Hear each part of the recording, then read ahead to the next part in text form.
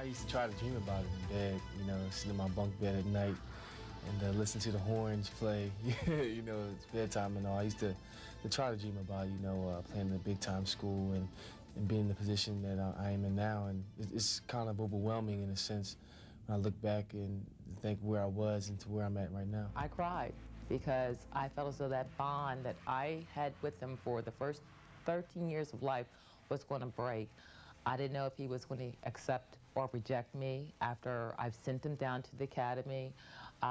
It was just very, very hard. I think it was harder for my mom to deal with, like I'm the baby and everything, and I think it was really hard for her to do, and I really commend her on her courage of doing that, of sending me away, and I'm thankful for it. It was really hard, because I went down there, for football camp, and I was the only one there my first year.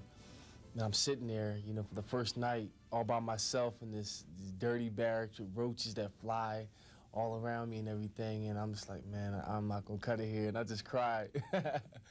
But the next day, some of the team members came in, and a lot of cadets came in, and they made me feel comfortable. And ever since then, it was wearing smooth. This little child came up and said, Mom, I want to play football in college. I want a scholarship to college to play college football, and I want to win the Heisman Trophy, and I want to go play in the pros. 8 years old, and you say, yeah, that's a big president. I don't know, we're going to fulfill those dreams, and he's fulfilling them.